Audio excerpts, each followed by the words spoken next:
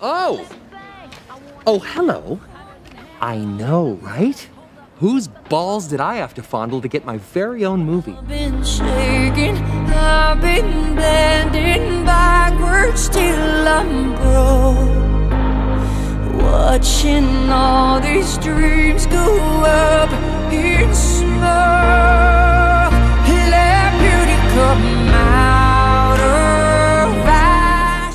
The question of whether or not to actually recommend Deadpool 2 is a lot more difficult than you would think. The original was a fantastic movie. It took the whole superhero genre and parodied it while also following it. In many ways, this film does the exact same thing. The jokes are still there, and just as funny as they are in the first one. However, the story is far more bizarre, with logical story points replaced with pointless characters and elements that exist simply for a joke rather than any development. The story begins with Deadpool's suicide. Then we go back to 6 weeks earlier to see the events that made him choose that action. We see Cable, a man from the future. Deadpool sees a news story where a young mutant named Firefist is apparently going mad. In an attempt to calm the young mutant down, Deadpool, Colossus, and Negasonic Teenage Warhead go to the location. The situation ends with Firefist and Deadpool having mutant power restraining necklaces put on while both of them are placed in a prison for mutants. There, Cable attacks with the clear aim to kill Firefist. You see the clunky story of this movie, right? The first movie was a fairly simple revenge flick. It's not like it's a great story, but it was streamlined and told in a very entertaining way. This story is again not great, but isn't streamlined at all. It's all over the map. There is an overarching theme about the value of life. However, with a character like Deadpool who literally kills everyone he thinks is a bad guy without a second thought,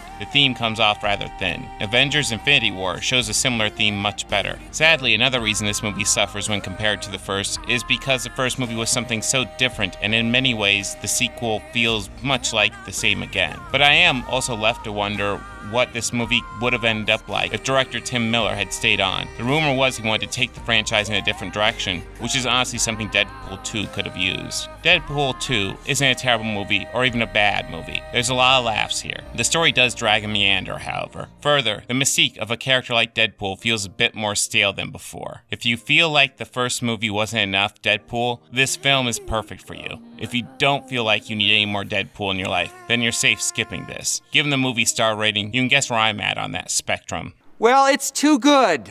Yeah, this is Deadpool 2, not Titanic. All right, you're at like an 11. We need to get you down to a 5, 5.5 tops. Just phone it in.